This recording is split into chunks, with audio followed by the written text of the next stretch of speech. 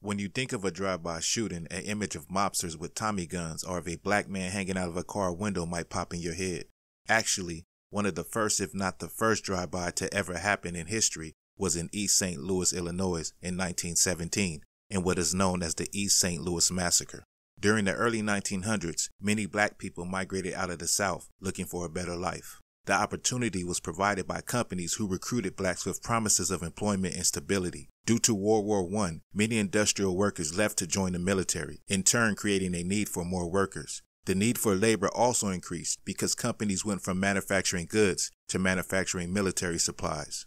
Some blacks thrived and were able to move up the economic and political ladder in East St. Louis, while others made ends meet however they could. Over a course of 2 years, the black population grew. Estimates range from 10,000 to 12,000 blacks had left the South for East St. Louis. Local whites were displeased to say the least because the influx of black people threatened to take their jobs. Union members went on strike expressing their complaints about all the hundreds of newly hired black migrants. Racial tensions flared and a small uprising was put down by the National Guard. Months later, after a city council meeting, angry whites attacked any black person they could find.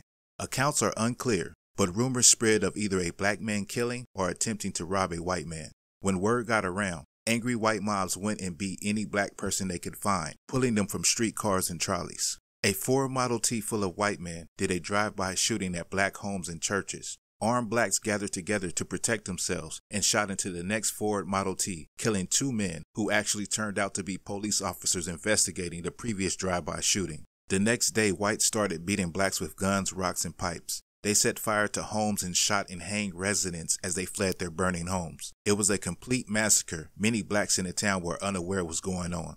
Blacks were shot to death, mutilated, and thrown in the Mississippi River. It was like scenes from a Hollywood horror film. Children being thrown back into flaming houses. People being boarded up in their houses before they were set afire so that they could not escape. Hundreds of blacks fled across the Eaz Bridge over the Mississippi River to St. Louis to escape the violence. Many swimming across while bullets whizzed past their heads. Those who could not swim drowned in the Mississippi. Others sought refuge in city buildings. Small grassroots groups of black men fought back in different sections of the city. What happened, they were pinned down in different buildings and houses on Exchange Avenue.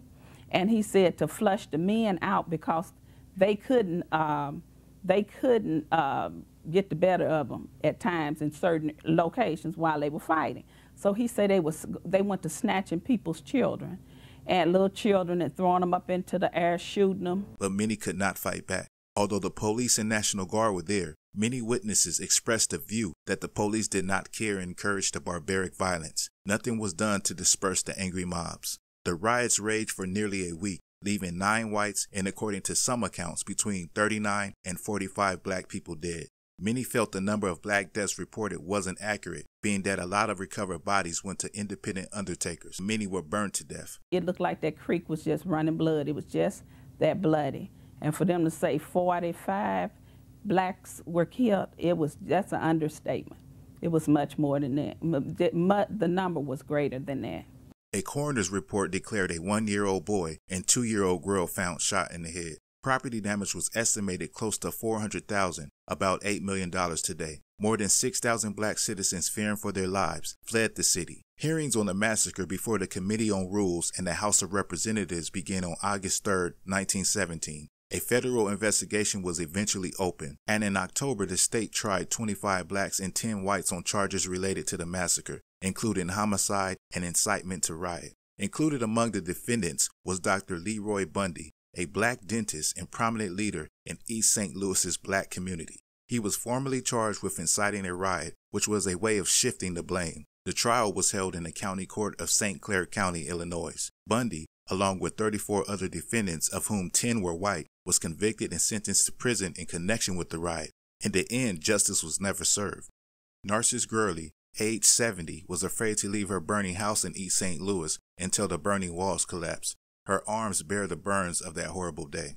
Malola McGee's arms had to be amputated because she had been shot. Marcus Garvey had this to say of that horrible day. Millions of our people in slavery gave their lives that America might live. From the labors of these people, the country grew in power until her wealth today is computed above any 2 nations. With all the service that the Negro gave, he is still a despised creature in the eyes of white people. For if he were not to them despised, the whites of this country would never allow such outrages as the East St. Louis Massacre. This is a massacre that will go down into history as one of the bloodiest outrages against mankind for which any class of people could be held guilty. This is the story of the East St. Louis Massacre.